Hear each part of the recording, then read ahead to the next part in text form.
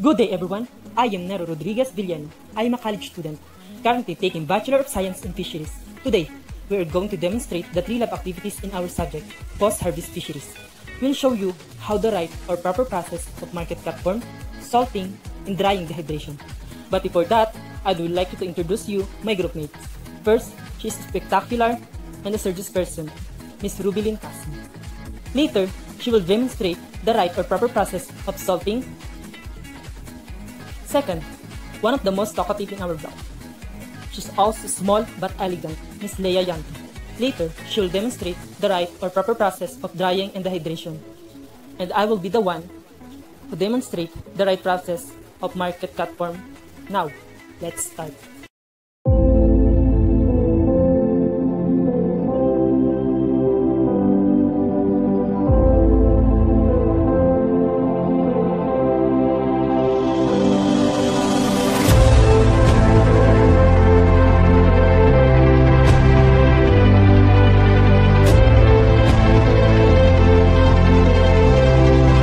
Meron akong 2 sample ng milkfish.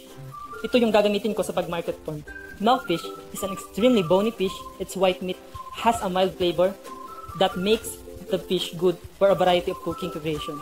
Milkfish, Chanus janus, is a large herring-shaped fish. So bago tayo mag-proceed sa pag-cut ng fish, tanggal tayo ng scales ng isda. Next is, proceed tayo sa ground. Ito yung tinatawag nating viscera remove. Ibig sabihin, yung internal organs and the main cavities of the body, especially those in the abdomen like intestine, has been removed. Yung abdomen or viscera ay lamang loob. So tatanggalin natin yung lamang loob dun sa inside the fish.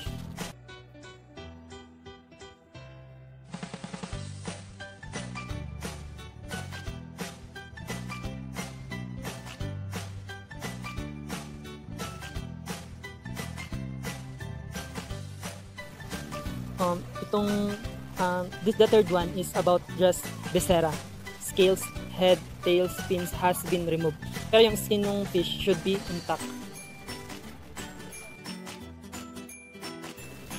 So the other form of market form is sticks. O mas kilala natin as fish cutlets. Kadalasan ito yung main cut natin kapag nagluluto tayo ng pang-ulam. Especially pagbangos or tuna, pwede rin sa tilapia. It is generally cut or sliced acromuscle fiber. It has been cut parallel. The next one is fillet, which means a thread or a strips. It is a boneless side of fish with or without skin. Yung fillet is hihiwain sa kabilang side. Then yung single fillet yung hihiwain sa kabilang side. Kapag double fillet naman, hihiwain siya sa both side. So, meron din tayong tinatawag na another way of market cut form, yung sticks. Cuts from large block of fillet. Sa paghiwa nito, dapat be careful. Yung stick, they are commonly available in the frozen food section of supermarket. Sa mga mall, makikita natin siya. Siyempre, meron din siyang nutrients value.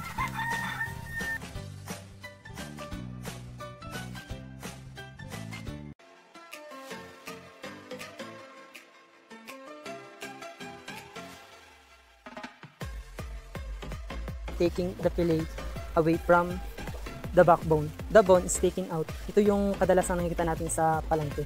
Masarap to, lalo na kung ibabad natin sa toyo, then ipa-fry natin siya.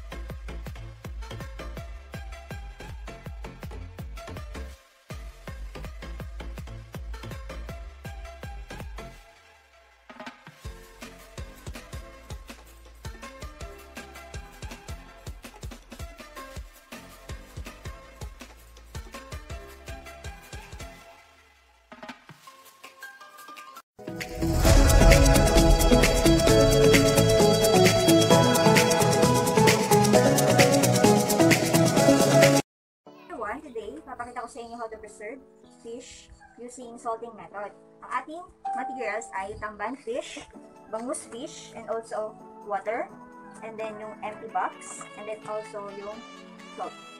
Ating fish ay nalinis na, including gills and internal organs, and also the scales.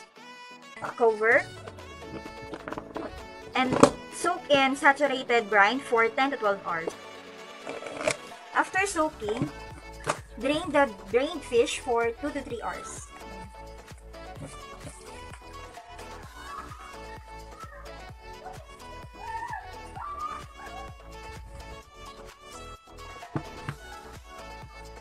First, using quench salting.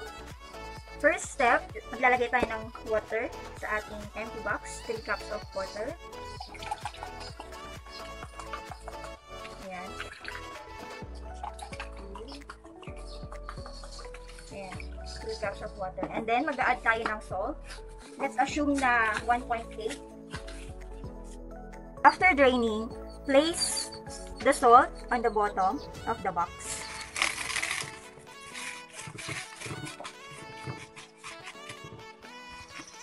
Put enough salt on top to make for which dissolve and runs out as brine.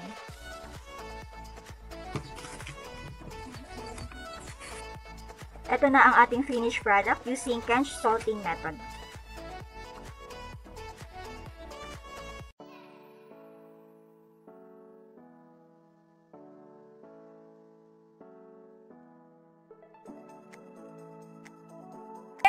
Naitali ko na yung sample products namin. And para sa akin kasi, this is the safe way para sa pagbibilad ng products namin.